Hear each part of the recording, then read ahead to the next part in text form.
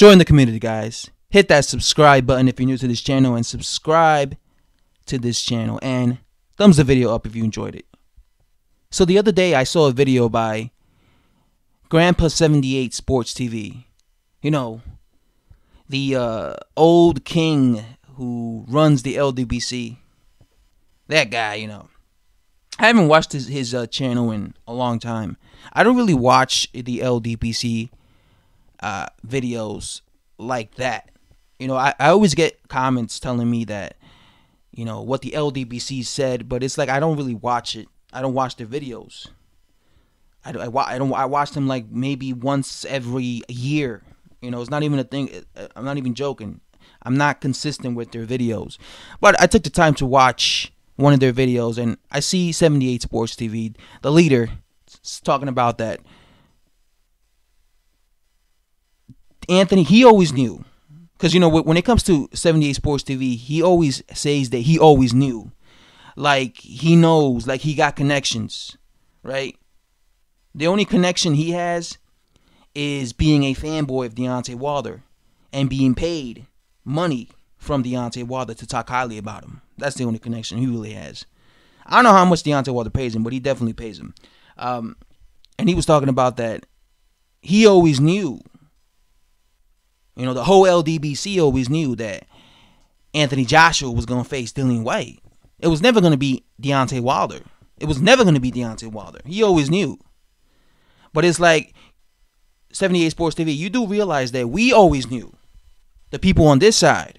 Because, you know, when it comes to the 78 Sports TV, the Ldbc, he tries to separate people, right? He says we got the Deontay Wilder fans. I mean, we got the Ldbc who only support Deontay Wilder, right? If you guys didn't know, 78 Sports TV is a big Deontay Wilder fan. I mean, the guy's intro starts out with a Deontay Wilder in your face. Literally with the guys with his mask, you know, in your face. So that's a fanboy right there, right? He's like the biggest Deontay Wilder fan. And like I said, he gets some money you know, behind the scenes. I truly believe that Deontay Wilder pays him money to talk highly about him. Because, you know, how can you defend a guy like Deontay Wilder for several years when you see he's blatantly ducking guys unless you're getting paid for it, right? So, yeah, anyway, Mr. 78 Sports TV says that Dillian, you know, he always knew that Anthony Joshua never had plans to face, you know, Mr. Deontay Wilder. He always knew he was going to fight Dillian Whyte April, right? But like I said, and the people on our side, we always knew that Deontay Wilder was going to face Dominic Breazeale. We always knew that, right? This is why I've been making videos for months, telling you people that Deontay Wilder has no plans on fighting Anthony Joshua in the year 2019. He's going to wait until the year 2020. I've been telling you people for months that he's going to be fighting Dominic Breazeale this year, 2019. Right? And then he's going to fight some other guy to use that guy to avoid Anthony Joshua. And that guy ended up being Tyson Fury, right? He's hiding behind the Tyson Fury rematch. He's hiding behind the Tyson Fury rematch in order to not face Anthony Joshua next. He could have taken this Anthony Joshua fight, this offer, on April 19th. On April 13th to face Anthony Joshua to unify. But he wants no parts of Anthony Joshua. He blatantly ducks Anthony Joshua, says, no thank you. I want Tyson Fury, and that's all I want. And then he has another interview and never mentions Anthony Joshua. Says, if Tyson Fury doesn't want to fight me, I'm not going to. Then the next guy I will fight will be Dominic Breazeale. That's the only way I'll fight Dominic Breazeale next. He never mentions Anthony Joshua. Why doesn't he say, you know what? If Tyson Fury doesn't want to fight me in a rematch, the next guy will be Anthony Joshua, because he's calling me out. He's saying he wants to unify, right? But all he's thinking about is Dominic Breazeale. All he's thinking about is the other option, the mandatory, because he's already planning on hiding behind the mandatory excuse. That's what's going to happen, 78 Sports TV and the entire Ldbc community. If Deontay Wilder does fight Tyson Fury, whenever they fight, whether it's April, whether it's May, I guarantee you this guy's going to be facing Dominic Brazil next after that. Probably sometime in September. He's going to hide behind that. He's my mandatory. If I don't fight him, they're going to strip me excuse.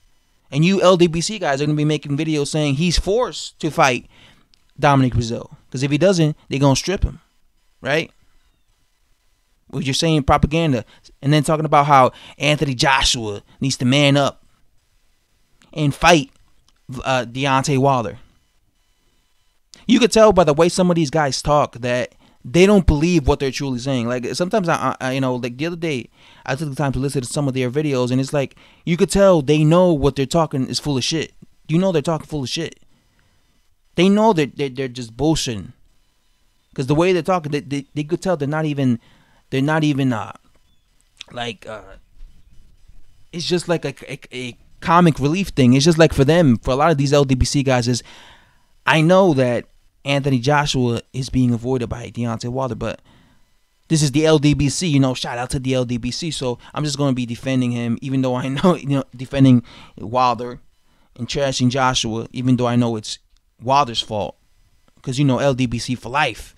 By the way, I heard 78 Sports TV say, everybody knows the LDBC and stuff, but to me it looks like the LDBC is dying, man, because there was a time when I was just a subscriber, and just a guy who would watch other boxing channels commentary and listen to their opinions. Well, the LDBC seemed to be everywhere, right? It was always the LDBC, the LDBC. There was more LDBC boxing channels than rational boxing channels, but these days there seems to be more rational boxing channels than LDBC channels, right? There's a way more rational channels now. I don't even see, there used to be a time where I would be watching videos, and then in my recommendation, it would show me a bunch of LDBC's recommendation videos. But now all I ever get is recommendation from videos from channels that are actually good, channels that are actually rational. So it seems like there's just way more rational boxing channels out there who actually use logic and aren't blinded by the truth. So it's like the LDBC seems to be dying, in my opinion. Because like I said, I had to search them up.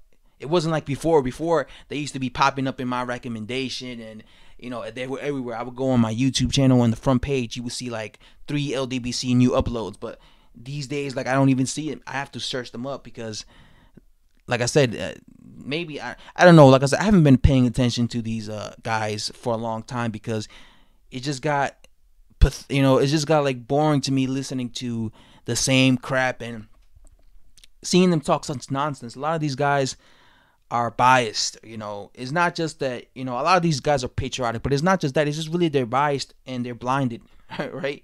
And they always blame the foreign fighter. They always blame the foreign fighter. It's always they always defend the American fighter, and it's always the foreign fighter's fault, right? And if you talk crap about Deontay Wilder, you're this, you're that. Just look at their comment section, man. Look at their comment section, and it's also about there's some things in their comment section that you read, and it's always talking about race. That's what I notice. They're always bringing up race in their comment section. So you just compare that to my comment section or any rational. You don't see anything about race, but whatever.